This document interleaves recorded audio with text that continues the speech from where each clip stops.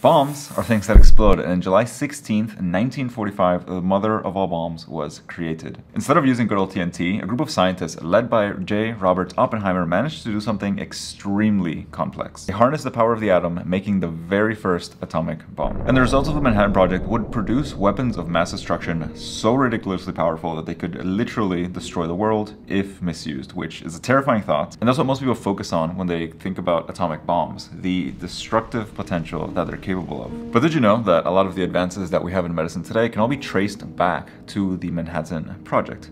I didn't, and so after watching Oppenheimer, I made this video to explain.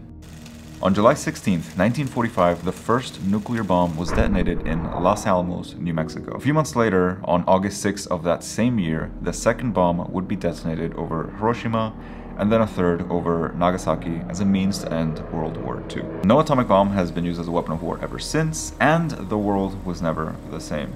Literally, as radioactive particles spread across the atmosphere. On the ground in Hiroshima, though, there was a different first taking place. Immediately after the bomb went off, thousands of injured people made their way to the one hospital that was still functioning to see the one doctor that was still uninjured after the blast. This was Terafumi Sasaki, a 25-year-old doctor in the Hiroshima Red Cross Hospital who was so overwhelmed by the massive influx of people that it said that he became basically a robot. Wiping, dabbing, suturing, over and over and over again. The amount of patients, incomprehensible. And the amount of help, not that much. Around 90% of all healthcare workers died during the initial bomb blast. He's on autopilot for the next 3 days, working on patients, barely resting until he catches a break and his body crashes for 17 hours. After that, he gets back up, makes his way back to the hospital, and starts to notice a very particular pattern in some of the patients that they've been treating. First, they get an extreme fever over 104 degrees Fahrenheit or 40 degrees Celsius. Then they would lose all of their hair and show signs of a very serious oral infection to the point that the inside of their mouth started to turn black. Finally, they would get a bunch of these little tiny purple dots all over the skin, shortly followed by bleeding and death. Remember, at this point in time, our knowledge on the effects of radiation on the human body were still at its infancy. Nobody knew exactly why so many people were dying, even after making out of the explosion alive. Nobody knew how to treat the significant damage that these people's bodies were going through. For the next few days, Dr. Sasaki's and other doctors' observations would be used to describe a new condition, something which they called atomic bomb syndrome. Midori Naka, hopefully I'm pronouncing that right, is a Japanese actress who survived the explosion, but passed away 18 days later due to atomic bomb syndrome. She would be the first person to officially die from this new disease, which today goes by a different name, acute radiation syndrome. This is a condition that has thankfully not been seen in massive numbers outside of Hiroshima, Nagasaki, and Chernobyl. The story of the Japanese doctors and patients who survived World War II doesn't end there, but we'll come back to that. For now, it is 1946, and after the end of World War II, the Manhattan Project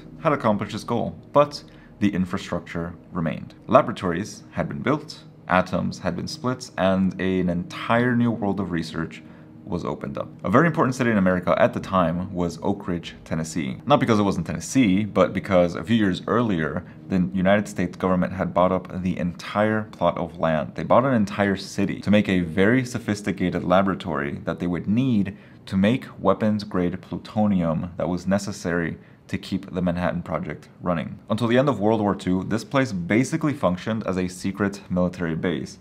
They even went as far as to name it Oak Ridge, which was a suggestion from the workers there, to make it seem more rural and totally not suspicious at all, because after all, if you hear the name Oak Ridge, Tennessee, you probably don't think weapons-grade plutonium. After World War II, though, the demand for weapons-grade plutonium went down. The lab then kind of shifted gears. Instead of making this weapons-grade plutonium, they started making radioisotopes that could be used for research. It didn't take very long for it to be a breakthrough. That same year, a paper was published in the Journal of the American Medical Association on the successful treatment of thyroid cancer using those radioisotopes. It proved that even though radiation was incredibly damaging and toxic to the human body, it could potentially also be used to heal. And that kind of made things a little bit complicated in terms of ethics, but not as complicated as my podcast, Beyond the Stethoscope, where I have a chat with my friend Ruchi every week on different medical topics like the atom bomb and like AI in medicine, and kind of relate that to our time in medical school. If you'd like to give a listen, I'll put the link in the description below.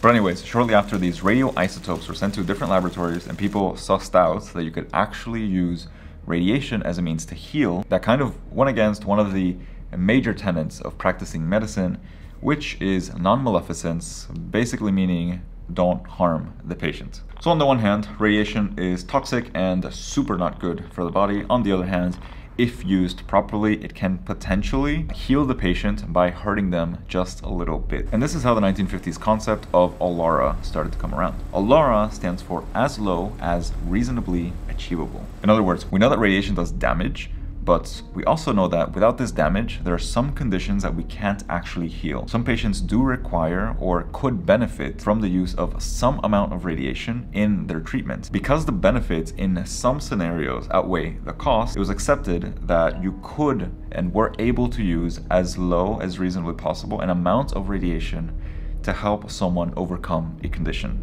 This is something that we actually go through in medical school in year 1, and something that is continually considered when giving patients options for certain treatments, especially after this post-World War II nuclear age of medicine. And this is because throughout the Manhattan Project, scientists continually developed better ways to measure radiation, and using that experience combined with the ability to study radioisotopes, the development of today's most impressive medical procedures was possible. Two quick examples of this are, first of all, PET scans, which basically you intake a radioisotope that has been attached to a very specific molecule. Once this is in your body, that molecule will go to certain areas, and then a sensor around you can tell off how much radiation you're giving off and can specifically detect where those radioisotopes are, and therefore detect things like cancer and track physiological activity inside the body. Gamma knives, on the other hand, is my other example, and they're not like tiny little lightsaber knives, which is kind of what I was picturing. It's actually a very focused laser beam using radiation to basically destroy malignant cells inside the body without having to make a cut and going in. This is crazy stuff, all on the back of the massive scientific process that was made in the Manhattan Project, and that has helped us cure conditions that before were completely uncurable and we had no idea how to even approach. This field of study was so big that it became a new specialty and was officially recognized in 1971 as nuclear medicine. For the last part of this video, I wanted to end it by coming back to Japan. The aftermath of the atomic bombs not only caused a large amount of damage and death to 2 different cities, but also stigmatized those who had been exposed to the atomic bomb. Haibakusha, which again, hopefully I'm pronouncing right, roughly translates to bomb-affected people, and that's what these individuals, these survivors of the atomic bombs, would be labeled as. It'd be really hard for some of them to find work or start relationships. Being a Haibakusha, from what I understand, from what I've read, is a very difficult stigma to bear, especially after surviving some of the worst effects that a war can bring. Some of these survivors, along with a mixture of US and Japanese scientists, would eventually form what today is known as the Radiation Effects Research Foundation, or RERF for short. They started their work immediately at the end of World War II, and what they've managed to do is actually quite miraculous. They've tracked down almost every single atomic bomb survivor, pinpointed exactly where they were standing at the time of impact, roughly speaking, and also calculated exactly how much radiation their body received from the impact, as well as obviously following up with them throughout their lives. And they've done this and are still continuing to do so for a few different reasons. First of all, it's obviously to help the survivors of the bombings. By tracking them and following up with these people continually for the rest of their lives, they're better able to treat any post-radiation complications that may come up throughout their lives. Second of all, it's to document the effects of radiation on the human body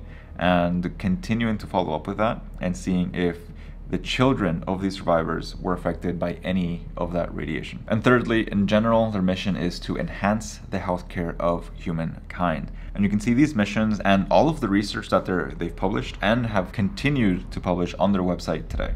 The RE/RF data has been especially useful for determining the safety standards that we have for radiation today, and also for understanding the very long-term outcomes of radiation exposure. All thanks to those survivors, both hurt by the war and stigmatized after the war, who volunteered their precious time for the betterment of mankind. Thank you for watching.